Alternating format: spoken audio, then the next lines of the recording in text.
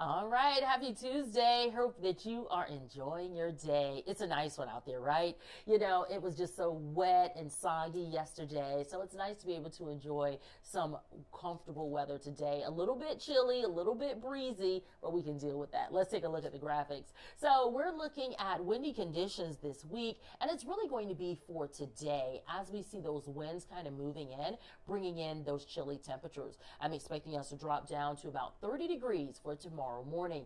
That's because those winds will be kicking up and helping to usher in that cold air coming in from Canada. Wind gusts well over 20 miles per hour will continue. That's the reason we have a lake wind advisory. It's going to drop us all the way down to about 35 for tomorrow morning. And with that being said, it's going to feel like about 30 when you do add in a windy wind chill out there. So it is going to be a little on the cooler side. So that 35-degree temperature is about 2 degrees below the normal for this time of year. But tomorrow we're right on target with normal, but 37 is still pretty chilly.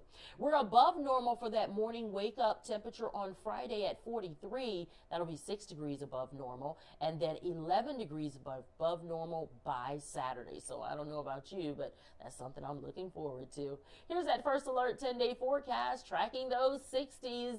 As long as we get the sunshine, it's actually going to feel pretty good out there. We're able to take some of those winds out of the forecast by tonight. We're at 63 for your Valentine's Day. Enjoy. 67 for your Thursday and Friday. And then over the weekend, a few clouds will help us stay warmer overnight. Some rain on Saturday, and then Sunday at 55. So some big changes coming your way. Overall, not a bad forecast. So I certainly hope that you all are able to enjoy your week no matter what the weather brings. Enjoy.